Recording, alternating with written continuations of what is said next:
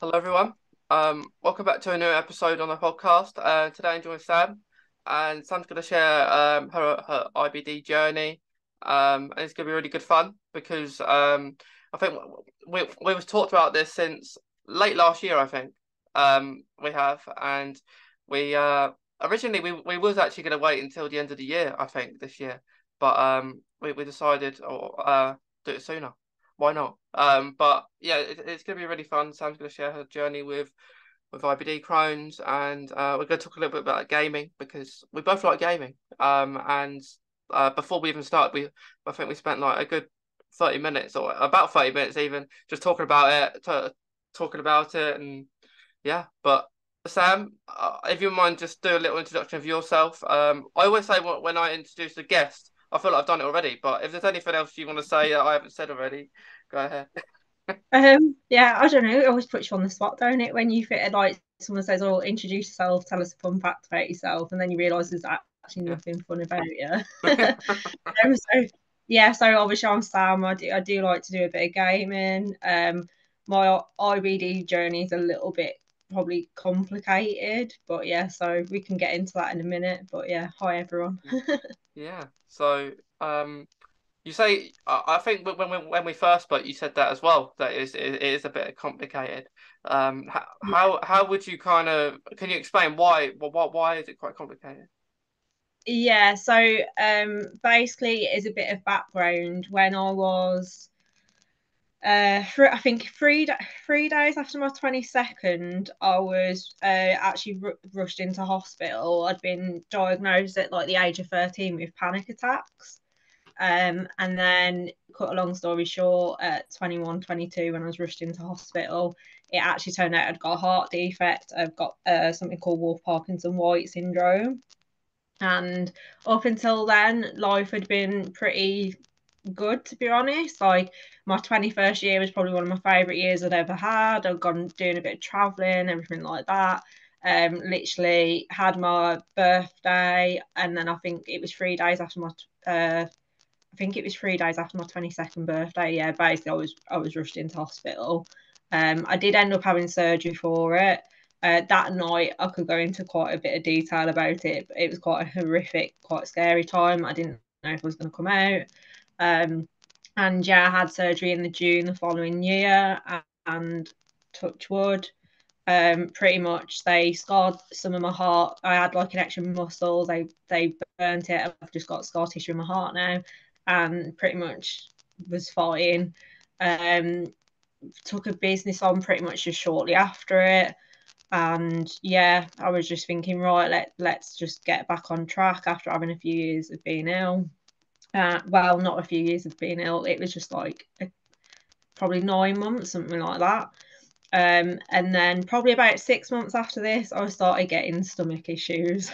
And it sort of was one of those things where, like most people, I feel like you're either quite severe and you get diagnosed pretty quick, and life gets pretty dark pretty fast, and you're being told about all these things like having stomas and stuff like that. Or you're the opposite, where you're probably more of a mild case and you spend basically like the next 5 years of your life trying to fight to figure out actually what's going wrong.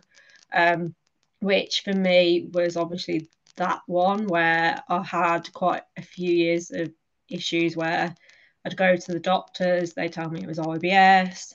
I think they did a stool sample and stuff like that, and then they obviously just said, "Oh, it's IBS." I had all the usual things that I think a lot of people probably tell you, where they had like the peppermint capsules. I even got told to go on antidepressants because that had probably helped my stomach. Like, you name it, they just kept telling me it was IBS and like keep the food diary, do this. Um, and obviously you get to a point where you think, well, why am I going? Because obviously I'm getting nowhere. They clearly think it's in my head. I do have a history of anxiety. I've got an anxiety disorder. So the minute I think they probably see anxiety on your records, probably think, oh, she's an anxious person. She's probably causing her IBS herself, blah, blah, blah. Obviously keep a food diary, which is what I did. And then it got to a point where you're just like, every single food that I'm eating pretty much is making me ill. Therefore, let's just not eat those foods. Like, every time a food made me bad, I just cut it out cold turkey. and it got to a point where I think I was eating probably like not even 500 calories a day, and I could still be quite ill on it. And yeah, I'd know at times I'd have like a 12-hour, 13-hour working day where I'd probably not have eaten all that working shift in fear I'd be ill. I'd go home and then I'd probably eat a croissant or two, go to bed, and that'd be me done. So, like I say, I probably burnt 2,000, 3,000 calories that day, and I'd probably only eaten 400 of them. And half the time I'd still be going to the toilet excessively, even though I'm not really eating anything. So obviously, as you can imagine, the weight's dropping off me. I'd had periods of time where it was obviously a lot worse than others. So I had when my granddad was on his deathbed, bless him. Obviously, that was quite a traumatic time. I think I lost about a stone and a half during that time period.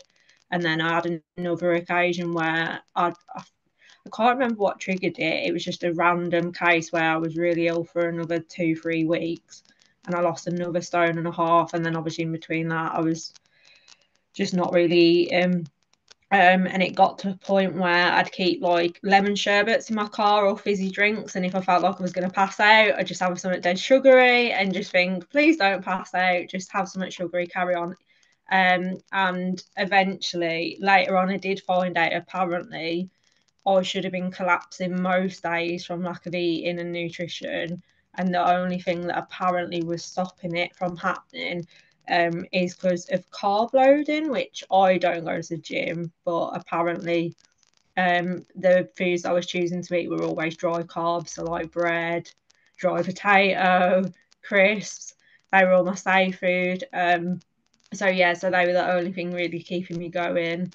I think I'd go to the toilet up to 14 times a day, even just drink. If I drank a glass of water, the water would, without being vulgar, come straight back out looking like water. Um, I think I could eat something and within 15 minutes being bad.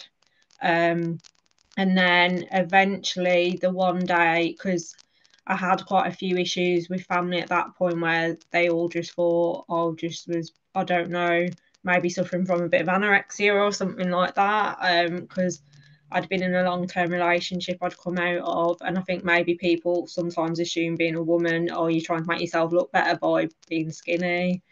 So I had to deal with quite a lot of stuff and backlash from friends and family. Doing it out of worry, but obviously at times could force me to eat things that would then just make me ill again. Um, and then one day I thought I had a chest infection. So my mom went mad and was like, "You have to go to the doctor. Something's really wrong. You know something's wrong. You're avoiding going. Please go to the doctors and basically get them to just check. I think you've got a chest infection." And at this point, I'd been having blood in my nose for like a fortnight every morning when I woke up as well. So when I went, they were like, "Good news is you don't have a chest infection. However, you're not going anywhere because the last time we weighed you, I think I was like 9 stone, and at this point I was about 7 stone 8, and apparently it had been dropping off me for a while. So I think when I was bad with my heart, I did pull the weight on for a bit. So I think my heaviest I think I got to was 11.6, but I've always sort of sat around the 10 stone mark, give or take, depending on how good I'm being. So obviously to be 7 stone 8 was quite bad. And they were obviously very concerned about the blood in my nose and the weight loss. So effectively, they hinted to me initially about anorexia, and then they also hinted to me, I realised later, leukemia because I was covered in bruises. And obviously, I was waking up with blood in my nose, and they kept asking me, "Do you cough with blood?" I'm like, "No, it's just coming out my nose. It's only first thing. It's not a lot. It's fine." Which years later I did find out the reason for that, but at the time they just thought it was a bit of sinuses. Um, so yeah, so they obviously triggered to get a stool sample done, which showed slight inflammation, not a lot. And then from there, it escalated to eventually get to the hospital. I've since had 2 colonoscopies, which has been fun. I've also had a pill cam. And eventually, after like a significant period of time, because COVID interfered, so it took quite a while to get anywhere with those tests. They eventually diagnosed me as Crohn's and said I had one small ulcer where you large and small meat. I can never pronounce it. It's like the most common type of Crohn's. Um, and I had up to, I think they said up to 20 ulcers in my small intestine, which was probably what was causing a lot of the pain. Because obviously, I imagine most people, if they're watching who have Crohn's, do not need me to describe how the symptoms feel. So yeah, so basically, I got diagnosed as Crohn's, and they said it's a very mild form of Crohn's, so I'm very lucky. But then they told me I couldn't have treatment because I've never had EBV. So they said that they couldn't give me meds and I wasn't sick enough for biologics. So I had about 8 weeks worth of steroids and I wasn't tapered off. So I ended up with quite a few issues because of that. And I don't think they realised what they'd done. And then basically a year later, they told me, no, actually, we don't think you have Crohn's. We don't think you've got it. So, and then I was like, well, if I don't have Crohn's, what have I got? And then I was like, oh, we don't know. It could just be buildup of bacteria. Only time will tell. I'm like, thanks. That's really helpful. So I've got a history of 3 family members who've all got Crohn's. Given a lot of the symptoms I have and the fact I had ulceration and stuff, it's highly likely I do have a mild form of Crohn's. But obviously, I've had that diagnosis technically took away from me probably about 6 months ago. And touch wood, I've been doing quite well. I've been managing to introduce a few more foods into my diet and stuff. So for now, I've really just had too many years now of it's been an 8, 9 year battle now, and I'm just tired and I'm doing all right. So I'm like, yeah, I'm just going to leave that alone for a while and just pray that it doesn't come back. So the answer is, I just don't know. Some of my symptoms I have are a bit more, I don't know how much information you want, but I probably would still indicate more Crohn's over IBS. So yeah, so that's pretty much where I'm at with that. And during the time and the battle of that, I also ended up getting diagnosed with a rare blood disorder. So that's what happened with the nose. And also during that time, I also had problems with rib damage. And I've got costochondritis and slip ribs, which is one of those things that no one actually really knows what causes it. It is chronic. It's never going to go. The treatments I had for it failed. So at one point I was pretty miserable because I had all these different symptoms going on and no real answers. And then now I've sort of got some answers but not full answers. So yeah, so it is a complicated one. I can compare notes with obviously people who may obviously have mild symptoms. I can't imagine what people with moderate to severe go through because I spoke to people myself firsthand and I just think I don't think enough credit is given to people with Crohn's or with colitis or any kind of bowel issue because a lot of the time, in the politest way possible to doctors, their attitude will be, but you're not dying, as in right this second. But it's almost like slow torture and a slow death, and it's life limiting. So if you're having a bad day, you're now thinking about can you leave the house? Like I don't think enough credit is given to people who do go through these issues. And as someone who doesn't really know what's wrong with me, and at the minute I'm having a good ride, I'll still have days where things do go backwards. But yeah, so like I say, it's a complicated one. So I wouldn't like to say yes, 100% I do have Crohn's. My answer is I don't know. I've suffered from ulcers, so I do have some understanding, but I wouldn't ever want to fully compare myself. So I think it's disrespectful to anyone who is suffering quite severely from it as well. But yeah, so like I say, definitely have stomach issues, just don't know what they are. Yeah, it must be a pain. It must be quite annoying. That Yeah, yeah, yeah. It's been. like I say, it's been a frustrating battle, and now I'm just at acceptance. Like, this is my life now.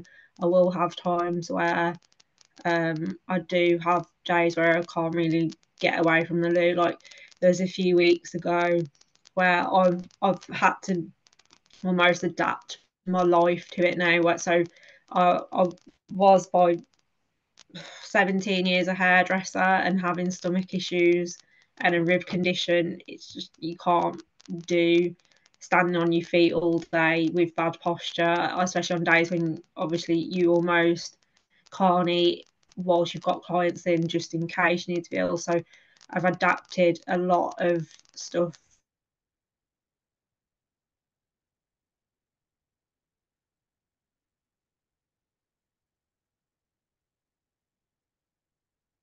Roughly a year. They're absolutely lovely. They know about my health issues and stuff. And unfortunately, I did have a day where I was just ill and I was fighting. I woke up and and just like, I feel a bit iffy, but I think I'm all right. Drove to the office and was like, yeah, I think I'm all right. I think it was like 11 o'clock hit, and then it's just like, oh, I'm not fighting. And I spent a bit of the afternoon in the toilet, and it's mortifying because you're at work. And I hope people don't think I'm going for a Skype on my phone in the toilet, but it just literally, unfortunately. And then they're like, oh, if you want, you can go home. And it's like, well, in the politest way possible, it's an hour and a bit drive home, so I'm stuck here because there's no way I'm risking having a flare up to drive in my car that I'm probably going to get stuck in traffic. So I was like, I'm basically stuck here for a while, don't worry. Hopefully it'll eventually, but yeah, so I don't think people realise like little things like that as well, that once a flare up starts, you're sort of a bit bound to wherever it is you are at that moment as well. So Yeah. Flare-ups are so bad, and the pain they cause, it's hard to explain because it's hard because if you haven't experienced that pain, you're not going to think anything of it. But like us, like experiencing it, I tend to when I'm in a flare up because every flare up is different. Like not you're not always going to get painful ones. You might just get ones where your levels are really out of range. But when I was in pain, like when I was diagnosed or even before, I was having a like, burning sensation. It kind of felt like it's almost like your insides are on fire, and then what I would do, it won't make any difference at all, but I would hold my stomach and squeeze it like the outside to try and it's not helping one bit.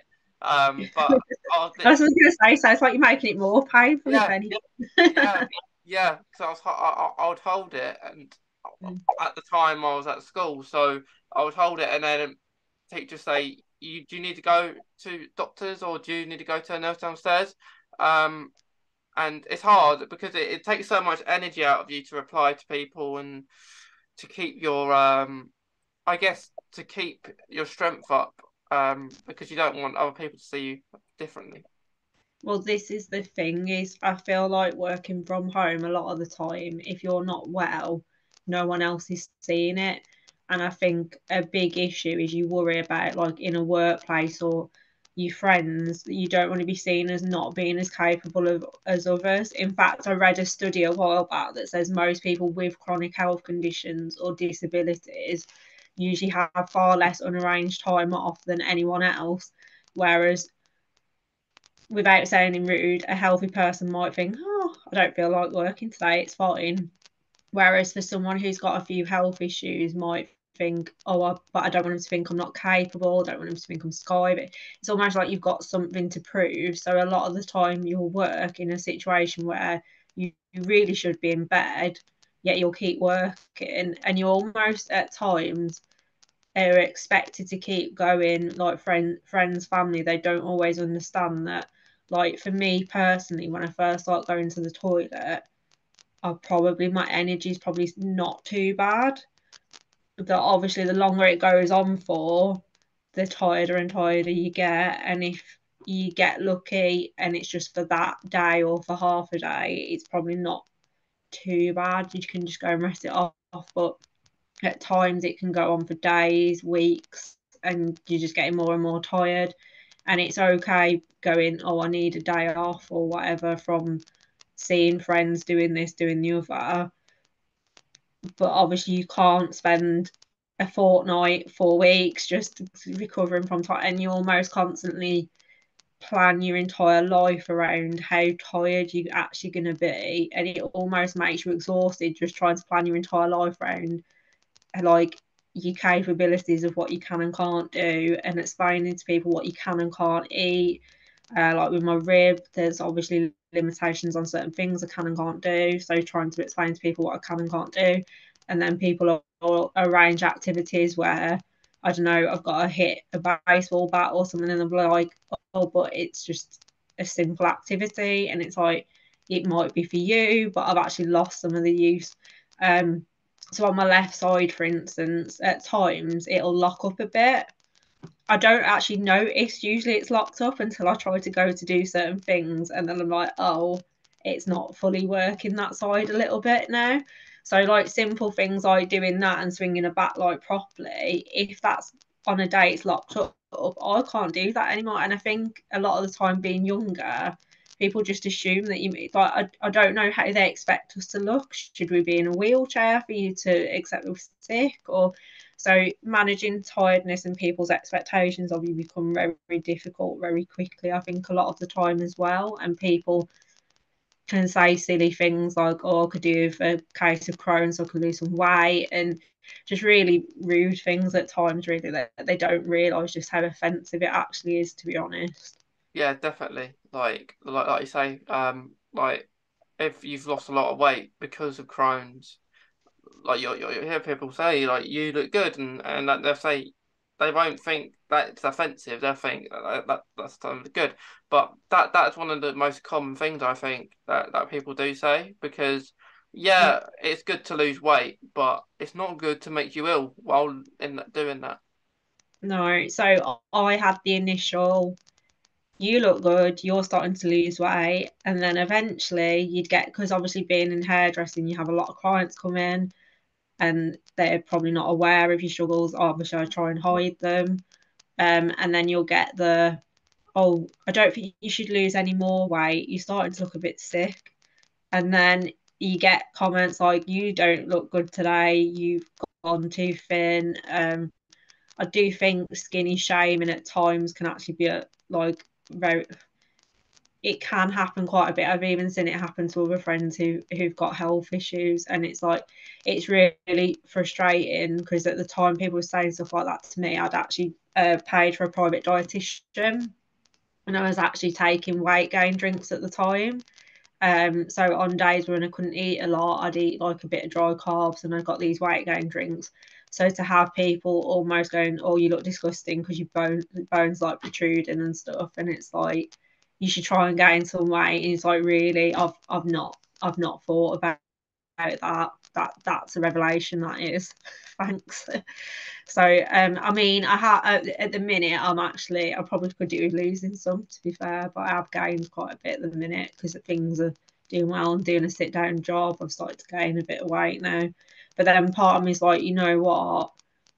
It's almost actually a luxury in a way to be able to say at the minute I'm healthy enough to have gained weight, because there'd be plenty of people out there who desperately, like I was, trying to put some weight back on. Um, so yeah, so I think when you are having a period where things are working out a bit more health wise, I do wake up a lot of the days and just be grateful that currently, because you just don't know, is it going to last? Like if it is Crohn's, it probably isn't going to last. Like so, you have to be really grateful for the days that you do have where you wake up, you're not in pain. Like my ribs okay, my stomach's okay, my stomach's not burning. I've managed to eat a food that I've literally not run to the toilet. You have to really appreciate the days, I think, that you do get that are good, and really make a conscious effort to go, actually, you know what, today was good on the base. I didn't spend it glued to a toilet for a start. Yeah. So Yeah, they are the good days when you even it may not much to someone else, but it is much to you, because it's good if you're like if you're pain free for a day or stuff like that. And it's weird because you could be it could be a day is good for someone, but for someone else it could be a few days. So it is nice. I think it's always nice to when we're not in any pain to kind of I don't know just do something fun. Do something fun we haven't done in ages because when we're in pain we're stuck at home and we can't do much. We go to the hospital and waiting hours on end to try and get to that appointment and it's annoying sometimes. Like the waiting game of it all. Yeah, I think that's the thing is like people will often say, "Oh, have you thought about going to the doctors?" Or like, do you know, something where you like in the politest way possible, like you need a specialist. You're probably waiting on an appointment.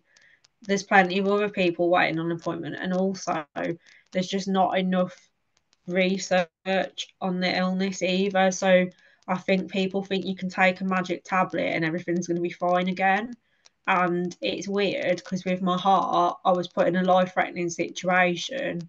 Granted, I was on a waiting list as an emergency, it took a long period of time. I had the heart surgery done.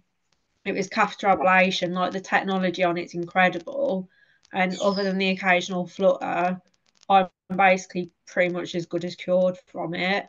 And that's obviously heart surgery. And I'm very grateful to the people that did it because obviously something that impacted me like an all right amount, nothing major. Yet people with their stomachs, it doesn't matter. Even if you've had a bag, there's still going to be obviously complications, and you're never going to be right. And there's just not enough research there, so it's almost like yeah, it's a total different kettle of fish. Like if someone said you had to go through your heart and your heart operation again, even though I was in a life-threatening situation, would you do it? You'd still probably actually pick that over having a life-limiting, lifelong and chronic condition that there's not enough research. Even if you take biologics, meds, it's still slowly killing you. It's not a good place to be in for a lot of people. And quite a few people have said if they're on meds, like Sam, don't forget the side effects of those as well. So you think by taking this medication it's going to make your stomach better, and actually you're probably going to have like your face look like a balloon, different thing. So I don't think there's any real clear way of fully treat, like even just treating it, let alone curing it. Yeah, that is really tough, and I think like the whole getting seen, like you say, doing definitely need like a go-to person to go to because like whenever something's happened with our Crohn's or we think something's up, um, well when something's up, we get told to go and get an appointment at your local doctor surgery, who will then refer you to the hospital. Really, so really that's a waste of time, really, because they can't do anything because they're not specialised in IBD. So I think that's annoying when you go there and they say, I can't do anything to help you. You have to go to the hospital. That's the annoying thing. And then you'll go there and it may be annoying because if it is something serious with your IBD or your Crohn's or something that's going on, it could make it worse by just wasting your time to go to the surgery. It is quite a scary thought, to be honest, and not just that, it's like little things as well. So like it sounds bad, but my blood disorder is roughly for every person out there with Crohn's and colitis, there's only one person, roughly, maybe two, with this blood disorder. So the minute you say to people the blood disorder, all your doctors are straight on Google because if you're lucky, they've heard of it, but they'll always go, "Oh, but I don't actually know. I don't know a patient with it." When they told me they were testing for it, I asked one of the clients who actually works at one of the local hospitals, who's the one that usually administers, obviously, like biologics and takes blood tests and stuff for people, usually like Crohn stuff like that. And I said to her, "Oh, by the way, have you ever actually tested for?" So I've got inherited factor seven. And I was like, "Have you ever tested for this like factor seven?" And she was like, "You know what? Well, obviously we trained to do it, but I've never even had to do a test for it." let alone know anyone with it. So obviously with my blood disorder, I'm categorized as like mild. Obviously, I was lucky I was diagnosed where I wasn't in a life and death situation where I'm bleeding out and then they've realised it's gushing out of me. I was very lucky that it almost it raised questions from my stomach that ended up with me in the blood department. And I remember at the time thinking, God, I'm just adamant on going through how many different departments because I've got like rheumatology with my rib, obviously gastro with my stomach. I'd previously been through heart and lung, and then obviously, I mean, they'd even sent me through gyno as well for my blood before I ended up at hematology. So I was like, I'm just collecting all these badges almost at this point with these hospital departments. Um, yeah, and it's like, yeah, so that at that point, are you just like, oh, like what else? Because yeah, when they said, oh, at first I was just like, oh, it's probably going to be lack of iron, vitamin K. I don't eat properly. I struggle to hold food.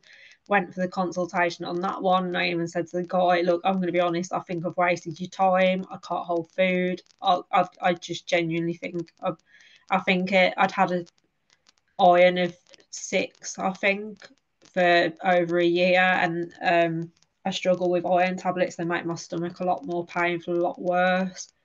Um, and they just kept saying, "Oh, you're not sick enough for IV." And thankfully, hematology did step in and say, "Actually, she is sick enough for IV, so we're going to give it her."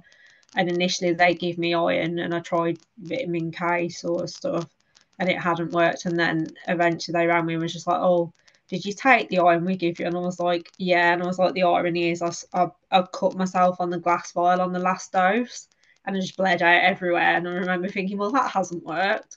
And then I was like, oh, on your records, it doesn't even show that it almost doesn't even look like you drank it. And I was like, well, I did. It was vile.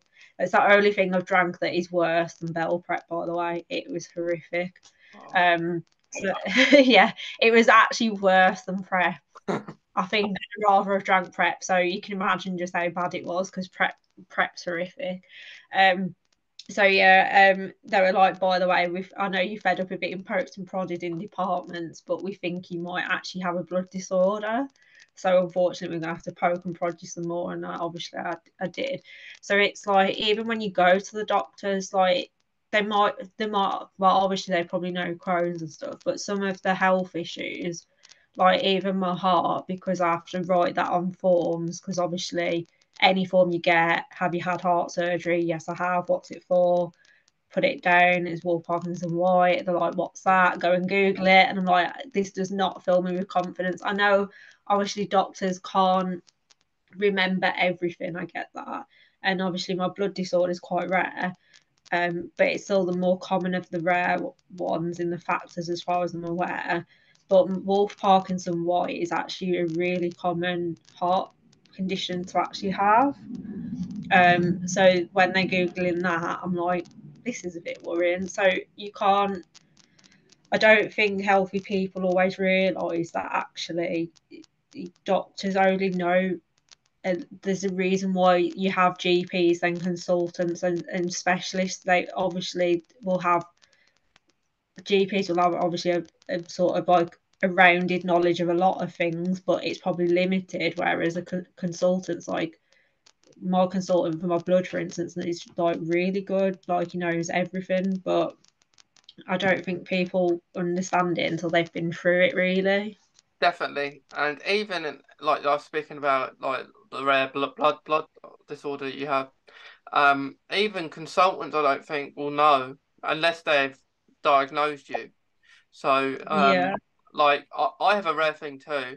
I have a rare chromosome, so I'm missing an IQ, and Okay. I- That's yeah, and I'll say and I'll go to like when I told I did my mum did because my mum knows that as a name. It's a long name, like okay. the actual like the chromosome is like IPIQ 67892, all these different numbers and letters that I can't Yeah. remember for the life of me. But my mum actually was there, and she says to the consultant, do you know what this rare chromosome is?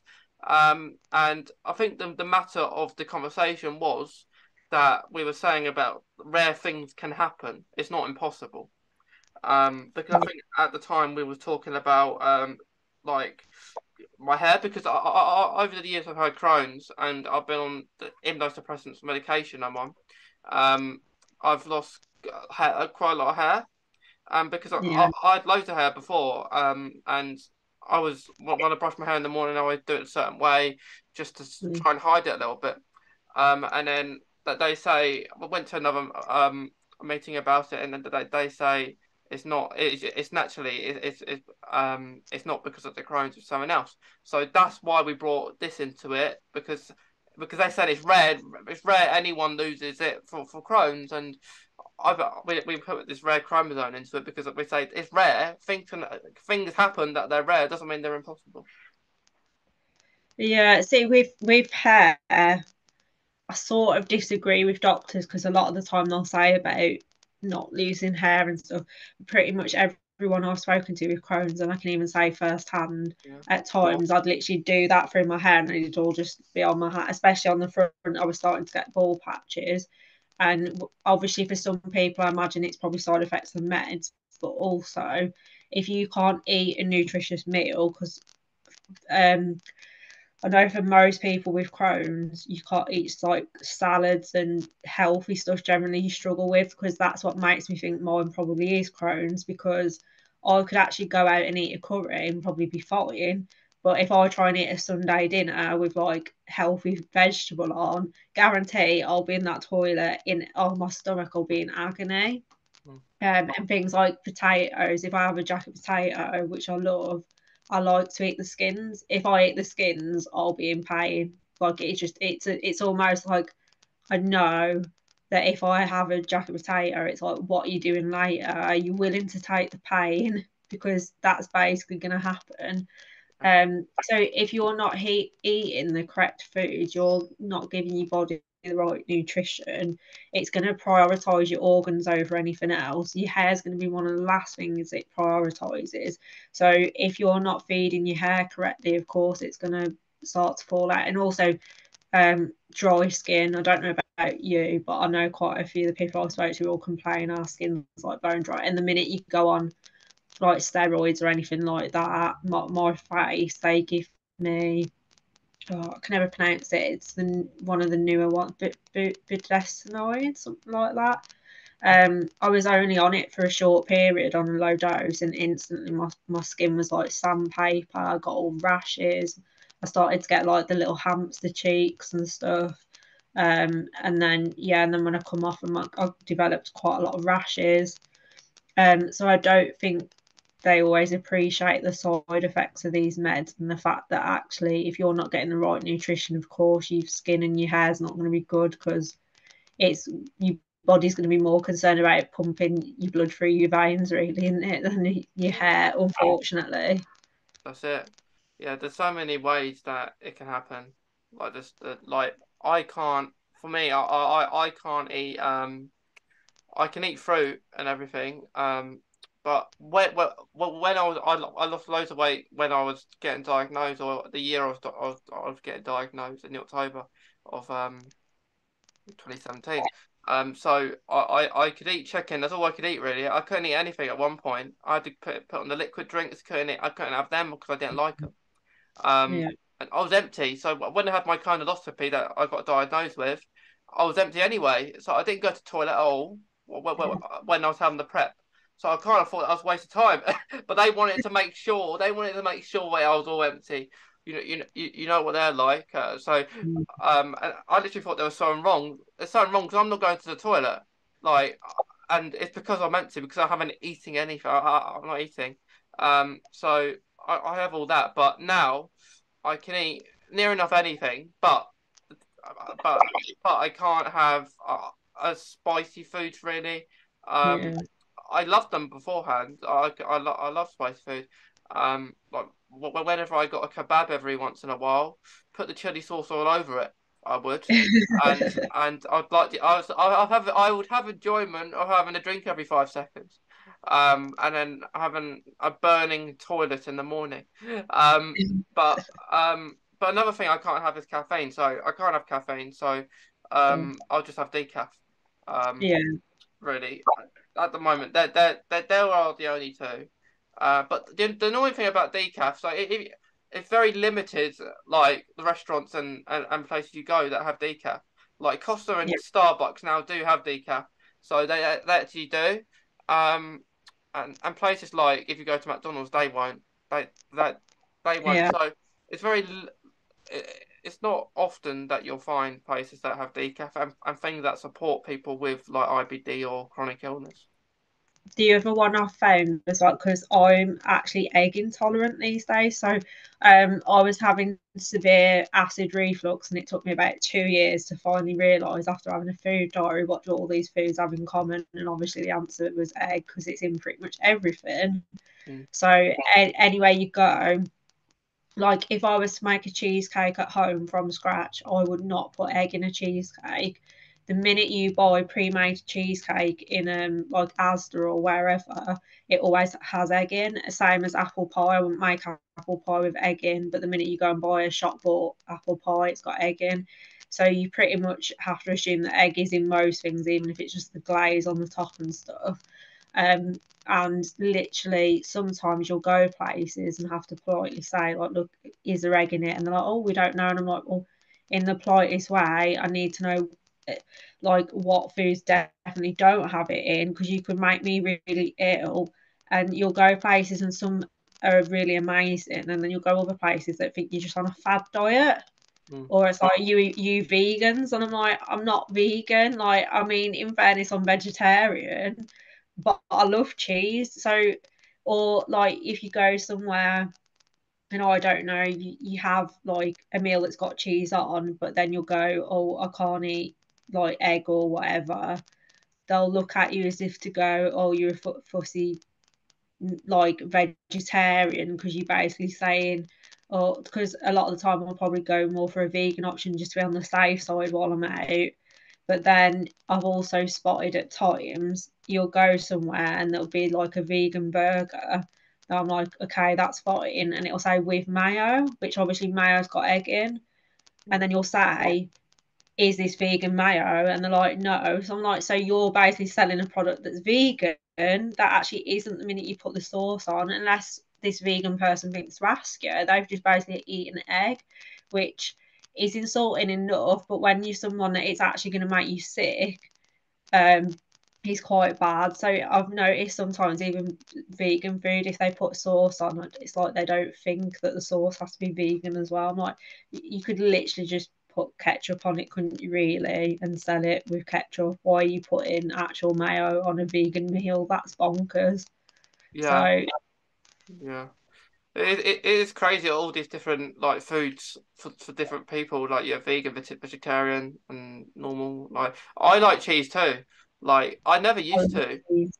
I when I was younger, I thought all these cheese stink of horrible, but now like I'm more of the taste of it. Like so, I like a bit of camembert and all these sort of different flavored cheeses, and Yeah. they are really nice. Just like everyone crackers or just eat them normally, but they are lovely, aren't they? Yeah, that's one thing because um I was dairy intolerant when I was a kid. I couldn't eat milk. I had to have soy milk, and everyone was going, "Oh, it's going to be milk that's causing your stomach to be bad. It's going to be milk." And I'm like, honestly, I don't really like milk. I have a little bit in my coffee, but I'm obsessed with cheese. And I'm like, honestly, it's definitely not the dairy. I cut it out for a bit, and it didn't make a difference, which I'm glad because at least then I can go, actually, it's not dairy. Obviously, I've realised it's egg, but a little bit of milk I'm fine with. But I find that it's more like richer food. So I love Italian. So if I have really rich Italian sauces, they make me ill. Um, I generally have to make pizza from scratch because that's if I buy it from places or have a takeaway, it's more likely to make me bad. And then, like I say, it's usually things like vegetables, obviously, if they've got skins and stuff like that. Sometimes, like the other day, I was lucky. At the minute, I'm feeling okay. I'm actually managed to have a Sunday dinner. I was fine. But whilst I was under investigation for 2 Christmases in a row, I was severely ill Christmas Day from because you almost have the pressure on Christmas Day that you have to eat the same as everyone else, and you almost Mm. want to eat the same as everyone else. So Christmas Day I always dread, because it's like, oh, I really want to eat the same as everyone else, but my stomach does not want the same thing I do. And almost on the third Christmas, you're almost like days before psyching yourself up ready for, am I going to brave it and eat it? Am I actually going to be good and not eat the foods I shouldn't be eating? So yeah, so like things like broccoli and stuff I love, but it does not love me.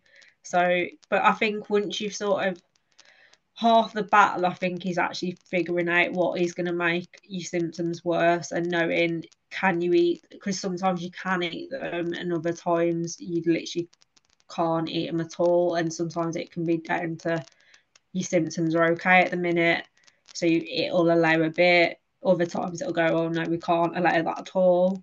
And then there's certain things you just can't eat, period, because you know full well that it doesn't matter whether you're good or bad, it's going to make you ill. Obviously, egg for me is one of them.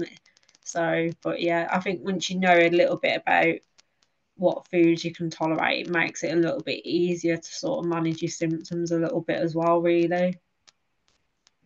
Yeah, I agree. Like with broccoli, actually, I used to love it as a kid. Well, Same. but now I don't know. It gives me a sick feeling. Like, well, I like it, but I don't like the stick. Like, you know what to attach to. Like, I'll have to eat it separately. Yeah, yeah. That like the stick, I have to take it apart because I just can't eat it now. I used to. I was alright with it, but now I just eat the bush. Or we say they call it the bush. Yeah, I suppose as well with foods, like certain textures and stuff obviously bother certain people, don't it? Really, like I've been places where I've been to restaurants with friends, and I don't know what they're called, but yo sushi in Japanese restaurants have these like chocolate, uh, they're like balls for dessert, and they're squishy. And my mate got me to try one, and the texture of it just, I was like, I can't even chew this. It was like literally like eating almost like a foam ball. And I was like, I'm literally, I'm really sorry, but this just feels horrible. I don't even want to chew it. It was disgusting. So I do think certain textures of foods is just probably not the one either, really. Yeah. It is. It's all dependent on if you like it or not, and if you can like it. Because the thing with it, like one time we could be, we can't handle it, but then maybe a few years later we can try it again, and we can see Yeah. if it works or if we can have it. Yeah, see, they've told me to keep trying egg and almost do it separate. So just try the yolk and try the white and just keep trying it. And you know, when you almost like, I think if you know it makes you bad, sometimes you can almost make yourself bad through thinking you're going to be bad. But also, I think if it makes you bad a lot, you almost don't want to try it anymore, because you're like, oh, what's the point in trying this in 6 months, a year's time? Because the Yeah. last few years it's made me ill. Chances are it's always going to make me ill.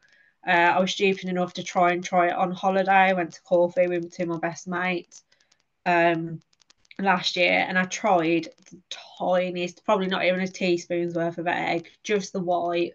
Tried it because I do actually quite like egg.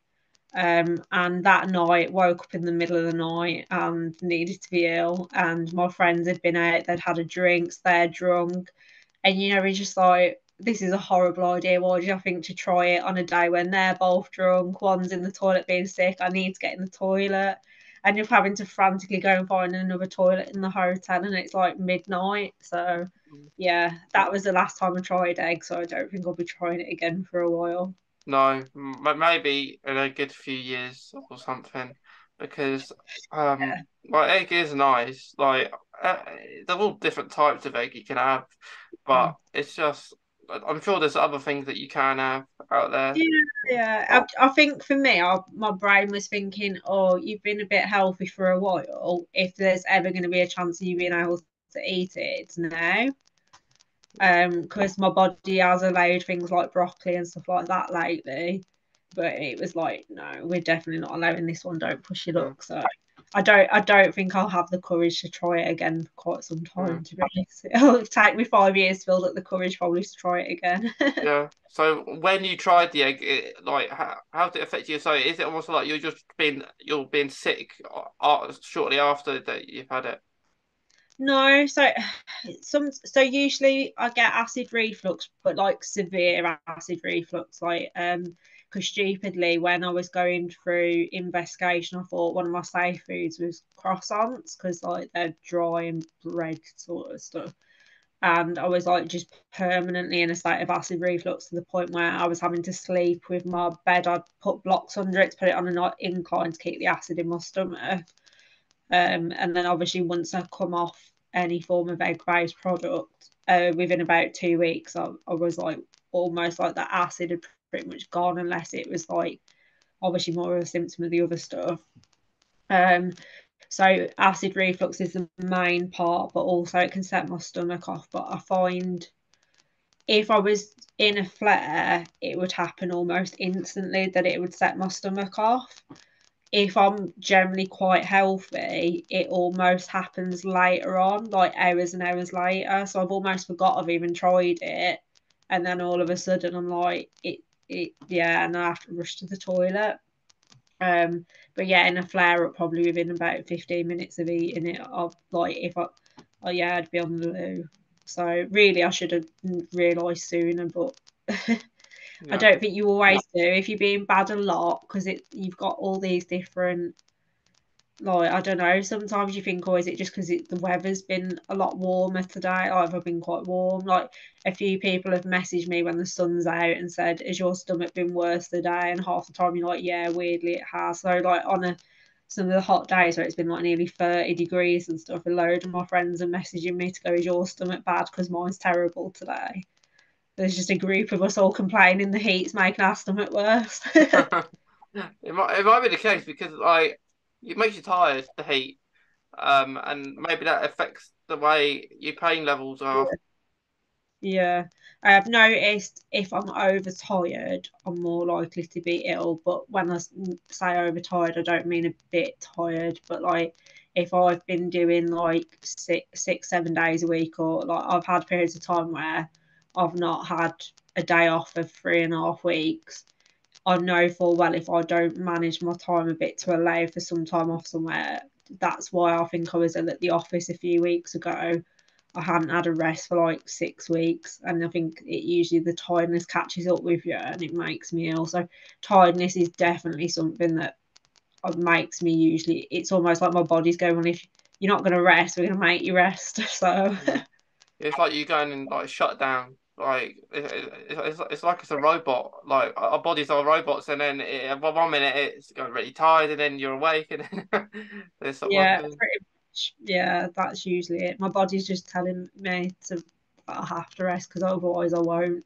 So Yeah, you can have like even little things. Like I get quite bad fatigue as well. So if we go out for a walk, I'll be naked, even if it's just for an hour, and then I'll be tired for the rest of the day, and then I'll stay up in the night and what films?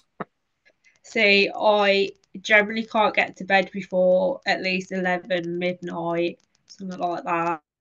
And then I struggle to stay asleep. I'm one of them people that wake up and go, oh, you need to remember to do this. And then usually I'll wake up around 7. So if I'm lucky, I do get probably 6 and a bit hours. And I'm pretty sure if I remember right, they reckon people with chronic illness should go up to like 10 hours a day, something like that, a little bit more than average. So already I tend to not sleep. Like some nights I'll only do like on my office days I'm up at like 5ish. I'll probably only do like 4 or 5 hours worth of sleep. So instantly you're already starting a little bit on empty before you even start your day. Yeah, And then, yes, so certain times I do think my body's just a machine that'll keep going and keep going, and obviously it doesn't work like that. So I think at times I've probably actually made my stomach and my symptoms worse just on the basis that I don't slow down, or when I've been doing clients' hair, I've chosen not to eat just in case, and I've starved myself a lot doing stuff like that over the years. And obviously, do it as a one-off's fine, but if you're doing it like 5, 6 days a week for years, obviously you're just neglecting your body at that point. So Definitely. I do think you have to be careful how you treat your body as well to make sure you're actually looking after your body for it to look after you, really. Yeah, that's the most important thing, just to try and look after it as best as you can. Yeah, and I'm quite guilty for being naughty with that, but I am slowly learning. I am slowly getting better. So, but yeah, definitely that is one piece of advice I would give people. Really, is just make sure it's all right complaining about your symptoms, but you're actually looking after yourself as well, because Yeah, you can't expect your body to work perfectly if you're. yeah. It is because it is really good advice because it is important just to look after it. But there will be times you think, I want a tree. I want something that maybe it won't agree Oh, with me. yeah, I do think at the end of the day, if you're stuck with a, pardon my French, a shitty illness, the least you can do occasionally is have food that I've been like I've been on games and I've gone to my friend, oh, my stomach's in agony, and they're like, why? Have you had something nice? I'm like, yeah, potato skins, and then they'll kill themselves laughing, going, that's a treat. And I'm like, well, it is for me. So to say that I don't eat foods occasionally, I shouldn't eat. Um, but you've almost got to weigh up, is this food worth the symptoms that are probably going to happen if I eat it? And sometimes I'm like, nah. And then other times I'm like, oh, I'm not in work for a few days. So it's with the gods now. Whatever happens, happens, and I'll risk eating it. So you do Yeah, have to, you have to live as well, because being ill is going to rob a lot from you, really. It's going to take away some of your social life, it takes away your health, takes away financial sort of implications, like the cost of your meds. You might not be able to work as many hours, you might have had to have time off to have surgeries. So I think the least you can do is, when you can live, try and live a little. And if you want to treat yourself occasionally, otherwise you just, being in survival mode, just it just makes you depressed. Like, it's mentally tough as it is, without, like I say, permanently keeping yourself in survival mode, really. yeah. It's very important to try. It's a try to do stuff we want to do, but once we're okay and we ain't got much pain and we can move about, eh, those are the days that we want to try and think about doing stuff. But yeah, definitely have treats, like especially if it's birthdays or Christmas, hopefully. Um, um, they are the times that we want to try and treat ourselves, or because it's a celebration kind of time. We probably will have birthdays and special events where we're not doing good at all, but hopefully most of them are okay. Yeah, like, and it's just being sensible. Like, I went to a work do recently, and it was in Birmingham. And it's almost like, by the time I get the train and everything back, it's like a 45-minute journey minimum. So that is not the time to try out a meal you don't know if you're safe with, because trying to get home if you're not going to be well. Whereas on Christmas Day, I'm at my family's house, they already know about all my symptoms. There's a toilet right by me. Like, if I want to let loose because it's Christmas Day. So I think it's like knowing your environment as well. You almost have to analyse and calculate, like, how close am I to get home and stuff like that. Because I've got a phobia of public toilets, I will do anything to avoid going to a public toilet. And especially the thought of having a flare or anything and being stuck with a public toilet is like my idea of hell. So you almost calculate. But even despite never wanting to use one, the minute you walk into a pub, straight away you think, well, where's the nearest toilet? So subconsciously, like, one of my friends has got bladder issues, and we always joke about who spots the toilet first, because you guarantee if you go out with someone healthy, they'll always go, where's the toilet? And me and her will straight away go, it's over there. And we've already clocked it when we walk in, because it's almost like your brain set to emergency mode, thinking, I need to know where that toilet is just in case I need it. So most people with any sort of toilet issues will instantly be the best person to tell you wherever the nearest toilet is, no matter where you are, really. Definitely, definitely. But how would you say you're doing at the moment? Like, do you think you're doing okay? This is the best I've been doing in years at the minute. Like I say, I had that one day at the office a few weeks ago, but other than that, I get the odd little bit. But I think for me personally, a lot of it has just come from acceptance. So there probably are days where I'm not actually as good, but I probably don't think about it as like when it's all quite new and it's first happening. It makes you a lot more tense and you don't deal with it well mentally. It's tough and you're trying to figure out how to deal with it, what it even is. And then I think as time goes on, like now, I feel a bit more. I feel like you get tunnel vision if you want answers, and then I got answers, then they got took away from me. So now it's just a bit like whatever I have, I have. I just need to deal with it in the best way possible. And I think the minute you get to acceptance, it makes everything a lot easier. And there probably are days where I go like, I know full well I go more than average on a good day, like I feel like most of us probably do. But even if I went I think unless I went up to about 6 times, only then would I start to categorise it as probably a bad, well, a moderate day. Anything after 6, I'll be thinking, oh, it's not as good today. But I feel like when you first start being bad, going 4 to 6 times, you'd think, oh, like this is really alarming. Yeah. Whereas years later, you're like, I've only been 3 times today. That's an amazing day. Um, but like obviously someone healthy, the amount of times they've said to me, oh, I've been really ill and like, oh, like yeah, they'd be like, oh, I think I might have food poisoning. I've been to the toilet a few times. I'm like, oh, what? And then they'll be like, I've been 4 times. I'm like, mate, 4 times is a healthy day for most of us. Like, what you on about? Yeah. But yeah, so I think yeah, like I say, things are pretty good right now, and yeah, starting to accept it and just manage it really. Yeah, that's good. That's good. Like for me, it a healthy day would be two. Um, if I get three or even four, I Yeah, that's not a good day, and I start to worry like because I'm not used yeah, to that, and especially if yeah, they're one after the other in a really close amount of time. Um, because my pattern changed once I had Crohn's. It was always the evening, and now it's always it would be in the morning now, which it was a bit weird. Like as soon as I get diagnosed with Crohn's, the whole pattern changes. yeah. I'd say for me, 2 to 4. Anything less, I'd be panicking. I think that's actually the worst way. So when people tell me they're constipated when they've got IBD, it sounds horrific. Like I'd actually almost rather go too much than not enough. So I think any less than 2, I'd be panicking, thinking this isn't normal. What's gone wrong? And then I think anything over 5, 6, I'd start to think, oh, this is not a very good day. And then I think if I ever got into where I was before, where it was like 8 to 14, then I'd be thinking, oh crap, I'm back in rubbish territory again now. So that's that. So I'd probably definitely be on the phone to the IBD team going, please, can you just investigate me again just to be sure? Yes, that is right.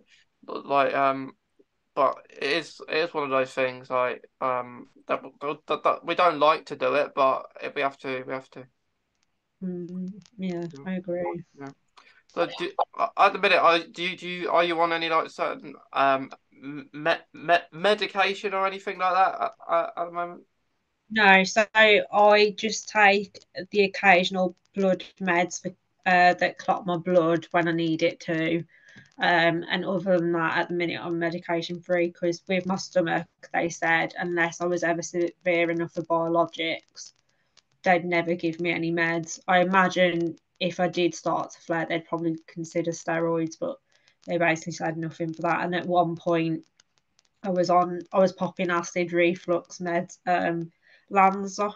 I can never pronounce any of these names, but Yeah, yeah, I was on yeah. acid reflux. I was popping acid reflux meds for quite some time, and I weaned myself off them because I was like, I'm too young to be taking this many.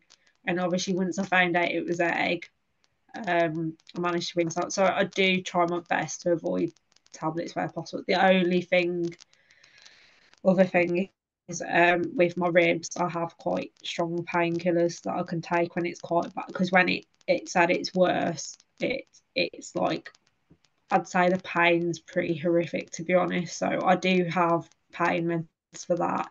They offered me stronger and I refused it. So it was like I don't want to be a 30-year-old on really hardcore painkillers because when I get to like 60. If I make it to 80, then I'm not gonna have anything I'll be able to take because I'll have already maxed out pain management in my 30s. I'll be used to it. So I do try my best where possible not to take those.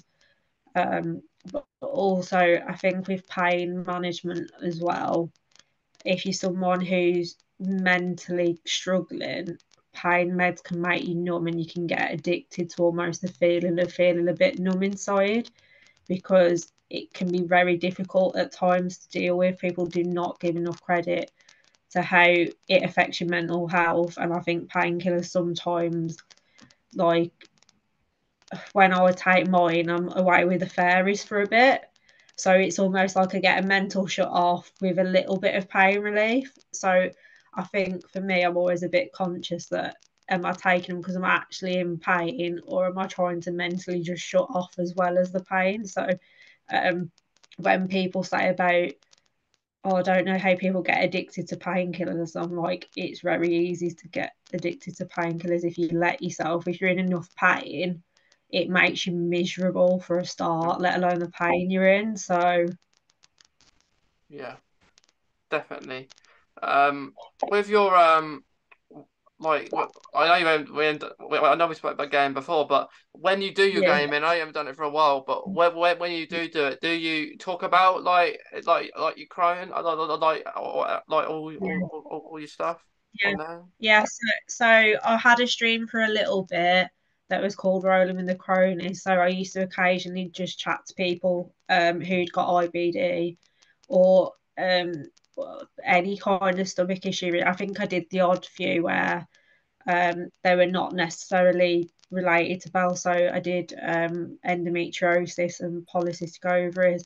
I had a couple of my friends who've got autism come on and chat about what it's like to have autism and stuff. So I did cover quite a few subjects.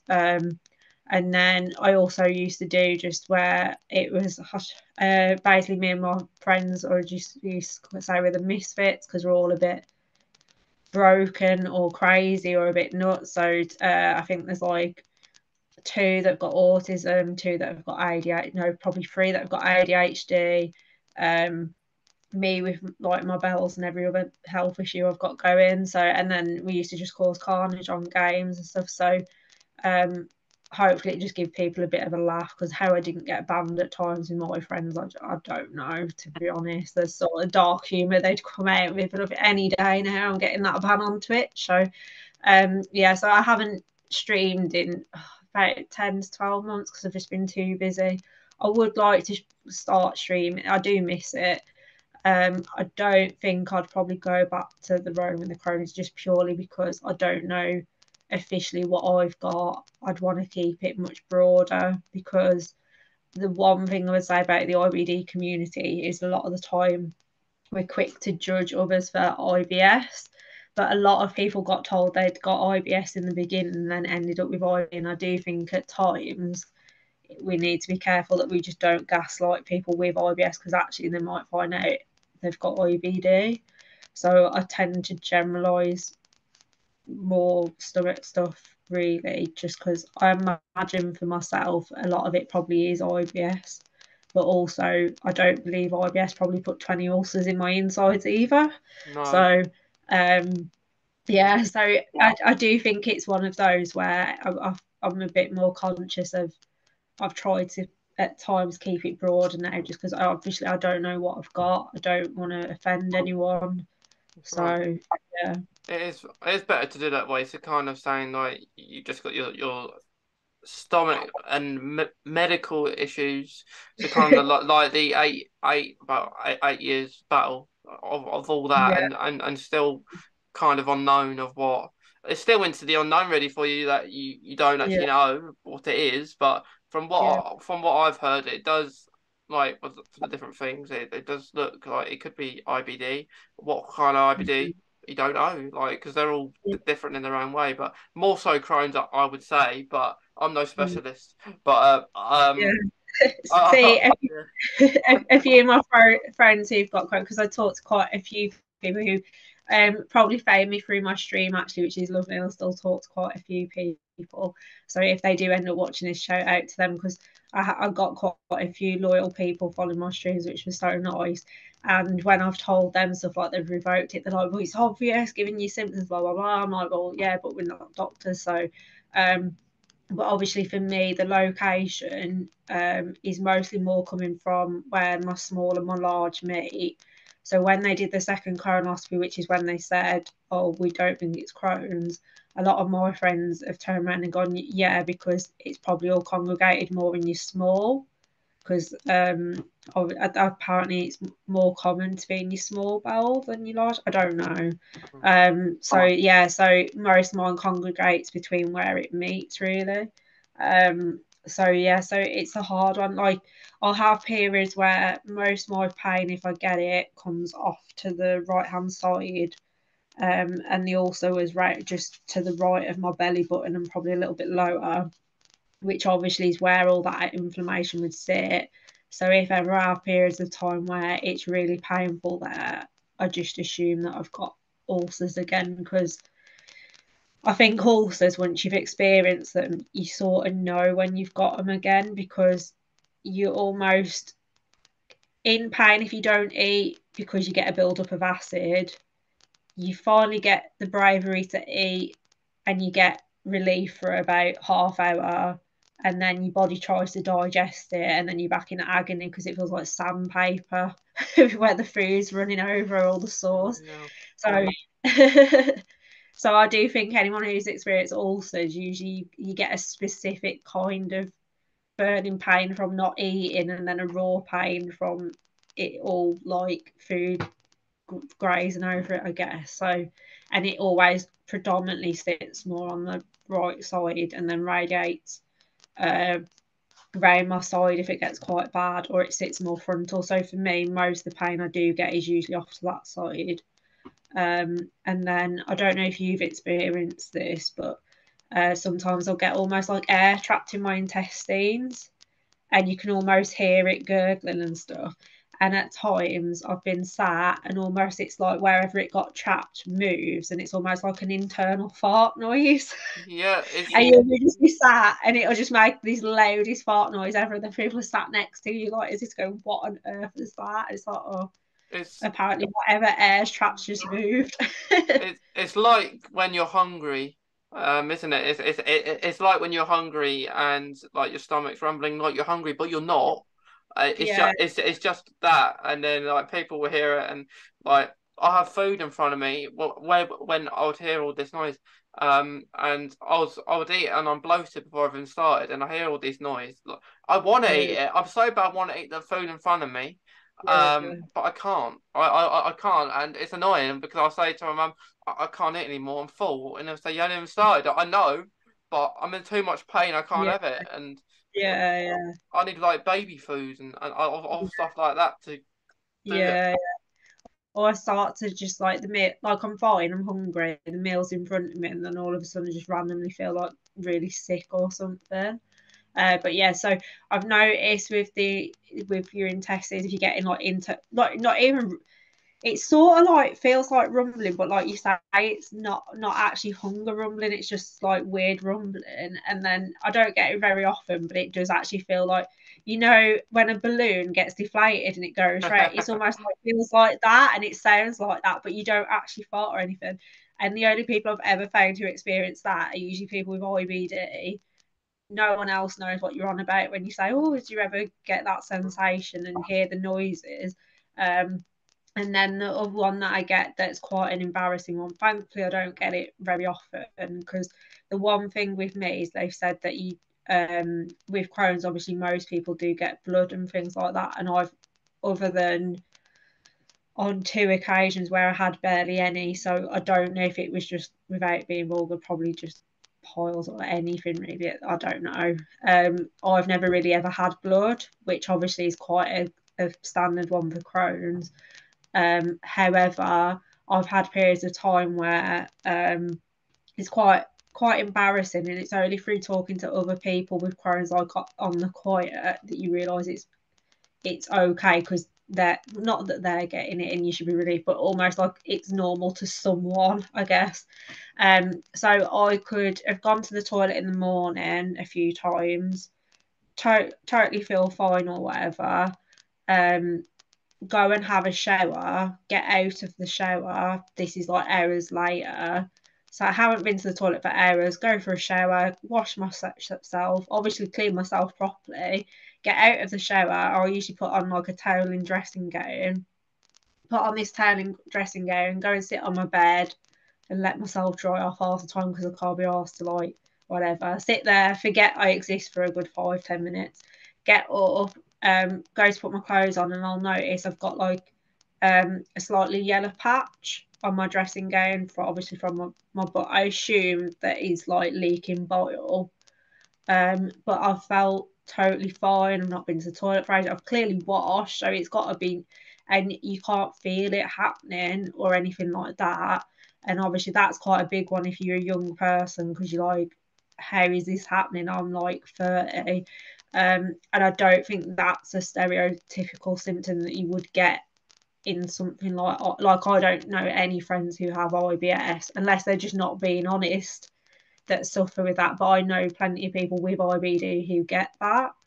Um, so there is a few obviously symptoms that would probably horrify normal healthy people or whatever. But yeah, so that one, whilst it hasn't happened to me for a period of like quite a long period of time, it has happened consistent quite a lot. So yeah, so then obviously it's quite embarrassing because then you're paranoid about it happening and stuff like that. So I think whatever I do have, I don't think you can easily dismiss it as just a bit of IBS because I'm still getting embarrassing symptoms and stuff like not that you wouldn't get embarrassing symptoms obviously with IBS, but like symptoms that are a bit more complicated, I guess. Yeah. Yeah, IBS is a lot of people do get said like with IBD, it might be IBS. And I remember at college once, a long while ago, like they was making this milkshake and they said, you've got IBS, haven't you, Mason? This will help your Crohn's. And I said, yeah, you got it right. I've got Crohn's, but IBS. I haven't got IBS, and a milkshake might be at that certain time probably one of the worst things to have. But now and then I'll have one now, if I'm doing okay. But yeah, it is annoying, but it's not kind of saying IBS is like it's not saying that IBD is worse than IBS, but really the two terms are really that IBS is more of a you find that you don't have surgery or you don't have it. It's quite rare. Not to say that that's not impossible. That you might have it depending on how bad it is, but normally it can be a diet kind of thing. But I think IBS where it can be helped with a diet thing with Crohn's. There are similar things between the two, but with Crohn's, Yeah, it's a bit more complicated than IBS. But it is annoying if people are put in that boat saying that you got IBS, and yeah. it's probably more known actually. People probably more know about IBS than IBD.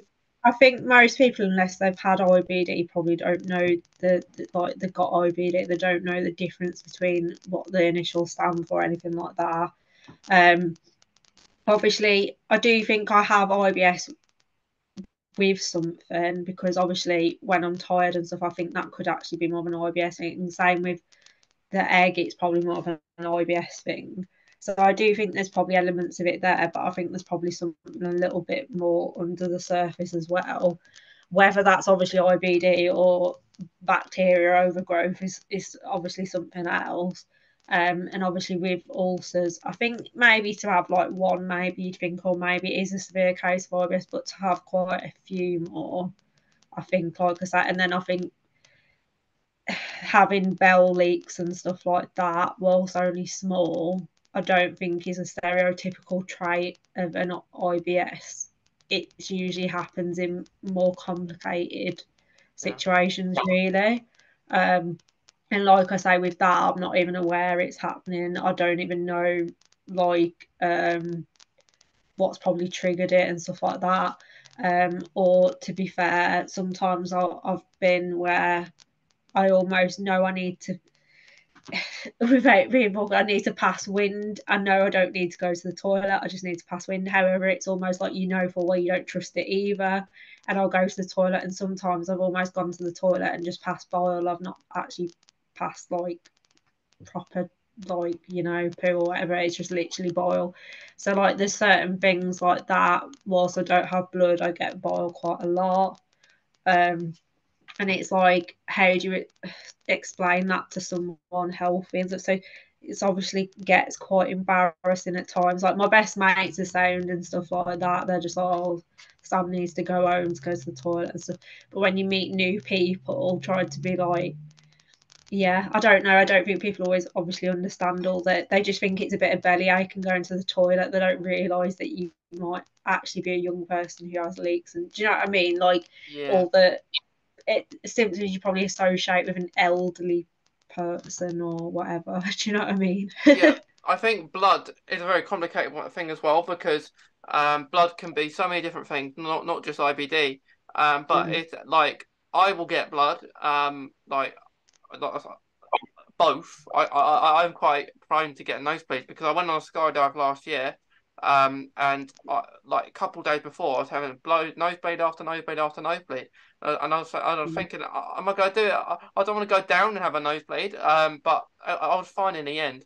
But up the going to the toilet and having blood, that is a normal thing for me. But it's more because of the inflammation, and stuff like mm, that.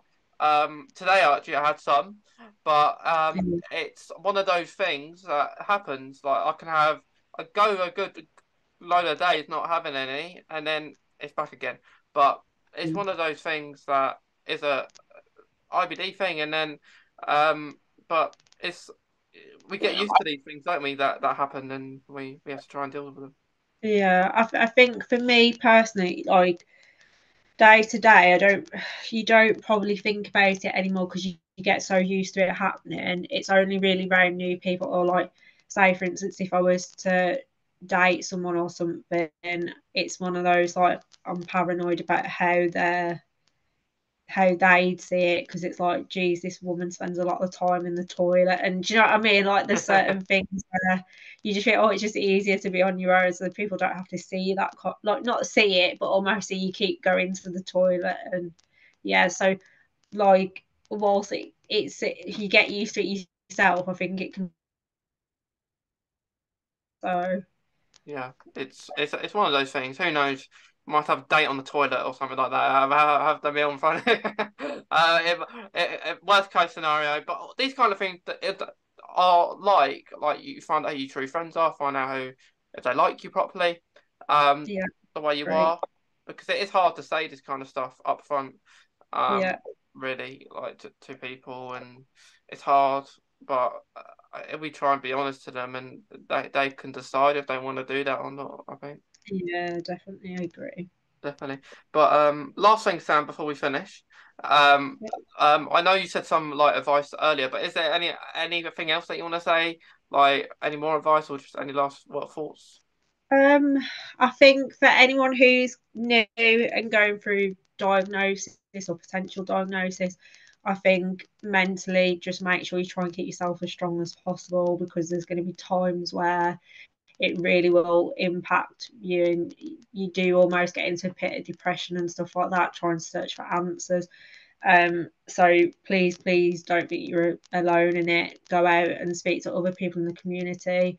I have had far better advice off people in the community than I have off doctors a lot of the time. Nothing personal to doctors, but I trust people who've got an illness more, who are living with it day to day, who can give you great advice on how they manage their pain. Like hot water bottles, for instance, are amazing. So um, definitely go and speak to people in the community. Even if you think, oh, I don't know if I have it, go and speak to people who do. Lots of people will be welcoming, and really think about your mental health. Like if you're struggling, I think the best thing to do is actually talk to people who are like-minded, who understand these symptoms. And also there is light at the end of the tunnel. So whilst, yeah, fair enough, I still think having a good day is going to the toilet up to 4 times. I'm not going 14 at the minute. Whether that lasts is something else, but you will have times that you don't feel like it's ever going to get better, but it does, and you do have light at the end of the tunnel. So just please, like if you're going through a period of time where it doesn't feel like it's going to get better, I had at one point probably 5 6 years of feeling like one thing after another, it's never getting better, and it has. So please, it might not happen in a day or a week, even a year, but it will happen. So yeah, Yeah. I think that's probably the best advice I can try and give, really. Definitely very good advice, and yeah, fingers crossed you don't go 14 times a day, but No, no, no. yeah. But I hope you've enjoyed it, Sam, coming on. Thank Um, you for having me on. I appreciate it as yeah, well. Thank yeah, you. yeah. Well, we got there in the end. I think after several months. I think that's the battle of like the journey of like all these kind of things because we're always busy and it always seems to do stuff. So it's a good job we got here and we done it. Well, no, yeah, it's mostly my fault. Just keeping myself busy all the time and just think that, I don't know, I am literally a robot going through the Yeah, motions. But yeah. It's a good way to be though. It's a good way to be busy because then you won't get bored. Well, you might get bored of being too busy, but you understand. ironically, all my friends joking with me saying about they think I might be autistic. I went to the doctors the other day and they actually have sent off an ADHD form instead. And Oh, on one of the questions was, do you always feel the need to keep busy and you can't sit still and stuff like that? And I was like, yeah. So ironically, so I was not expecting that. So it does make sense. But yeah, I think keeping busy as well, it takes your mind off symptoms and stuff. And I think when you get to a point where you're actually feeling quite good, it's almost like, right, I now need to cram everything into such a yeah, yeah. tiny space while I feel good. But yeah, so I do have the need to be like permanently busy. So Yeah. Yeah, you have to let me know because I know those sort of things take time, but you have to let me know what like results are and everything because I know yeah, well, I've got autism. I'm autistic and got Crohn's, and I know about maybe three other people that have it. So it's really rare. It's really yeah. rare to have people with autism and Crohn's, or eventually. So if you end up having that, you have to let me know. I mean, as far as I'm aware at the minute, I don't think this. I need to ring them actually. They need to. I need to find out if they're actually sending my autism one off. But I know full well Yeah, they've definitely sent the ADHD one off. And I said to them, I don't think I need to fill this form in, but I'll do it anyway. And ironically, that's the one that's come back. yeah, So yeah. Yeah, a lot of people do have ADHD, tend to have autism too. yeah, It's quite. I know some people that have one or the other, but it's more autism is more commoner, if that's a word. And then you have ADHD, but there's always a stigma around everything. Whatever we have, there's always going to be a stigma to kind of break yeah, it. But yeah, you yeah. have to let me know. But I'm glad you've enjoyed it and coming on.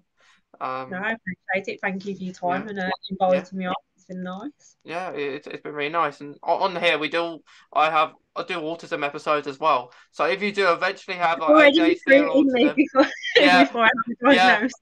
yeah. If you end No, up having it again, you'll have to come on and we'll talk about that maybe next time. will do. I mean, I can recruit in some friends. You can have like literally a whole about four of us lined up with ADHD and autism Yeah, between us. That just cause can't probably end up getting you blooming banned off soon. yeah. I will. So just on. So, but, you know, thank you. Yeah, thank you. Thank you. To anyone listening, watching today, we hope you've enjoyed it. On this really cool episode, talking about loads of different stuff. I can't say we talked about one thing in particular, but it's been really fun. Thanks to Sam, and we'll see you in the next episode, whenever that is.